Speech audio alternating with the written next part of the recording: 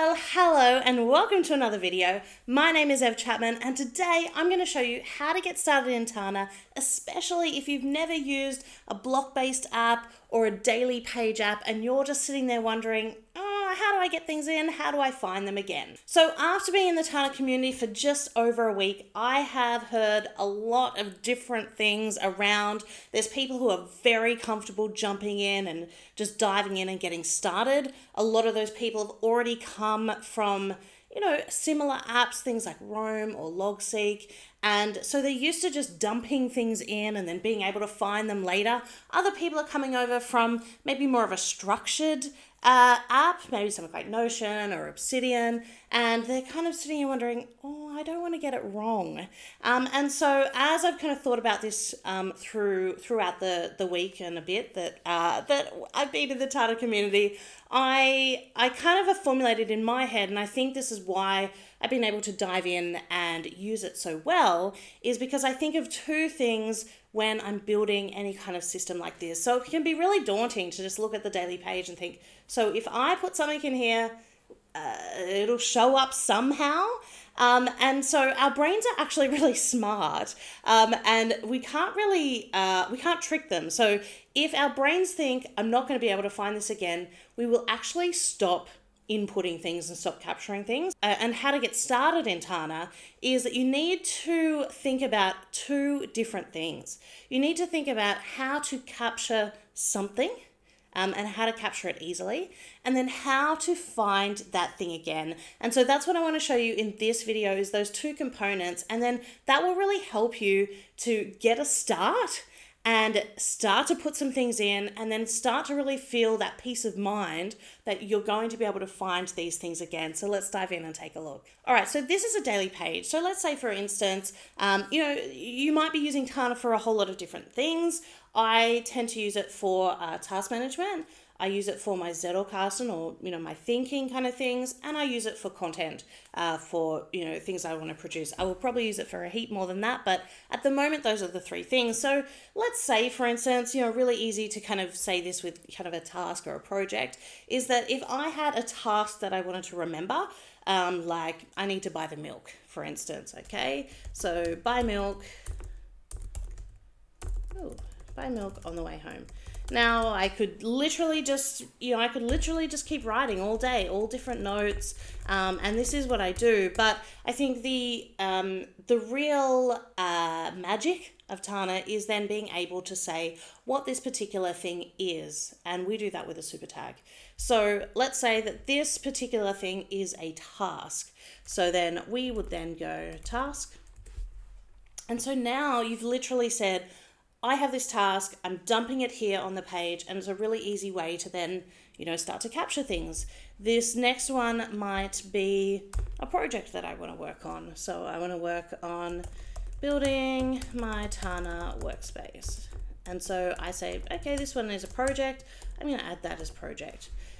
Now, the next question that I get asked a lot is like, well, how many tags should I use, and should I use a tag? And then will I end up with all of these tags? I think that's the wrong way to think about it, okay? So it's really easy to create tags. It's really easy to uncreate tags. And so if you're sitting here and thinking, I don't know, should that be a tag? Add it, and then find a way, then create a way to find it. And that way, your system kind of builds over time, and you'll realize, there's some friction there, I don't really need it, or I've only used that tag one time. So don't be afraid to just dump things in, add a tag, and then we're going to work out how to find that thing later, okay? I might have an idea for content, for instance. So I might put video on Tana, whatever that is, and I might say this is a content idea. I don't have that tag already, so I'm going to just press create. So that's the first step, is really just starting to think about how do I capture things, and what do I need to capture, and what do I capture the most. I think the problem comes in then, and this is where some of the anxiety comes in, is, well, how do I remember that tag? How do I find that again? How do I, collect all of these things up? And so that's the second part of what we want to do. So every time you create a tag, what you want is a place where you can collect all those tags back up again. And that's where I use the live searches, okay? So you can literally click in any of your nodes and create a live search. But what I tend to do is I come up to the top level of my workspace. And then what I do is I come in and I create the live search here, because that's going to then bring it up in my sidebar. And I like to see those things. So let's say we want to find all of the tasks in our workspace. So we're going to go Command K and we're going to find nodes. And then we're going to find the nodes with the tag task. And we're going to just present it as a list. So what this is going to do is going to look through the whole workspace and find everything that is tagged with task. And so you see here, some are done, some have other tasks attached, some are from other demos that I've done for different videos. And so this is just a big long list of tags. You can then rename this. So you can say, let's say all tasks. Now I'm starting to get all of these tasks that came from everywhere, and I'm starting to see a list.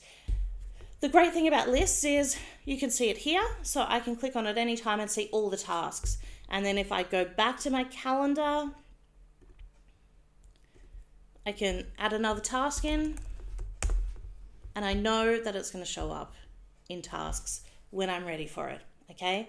And so I love to kind of keep all of my searches in my sidebar, and that way my brain knows it has peace of mind that anything that I put in, it's going to come back somewhere so that I can see it.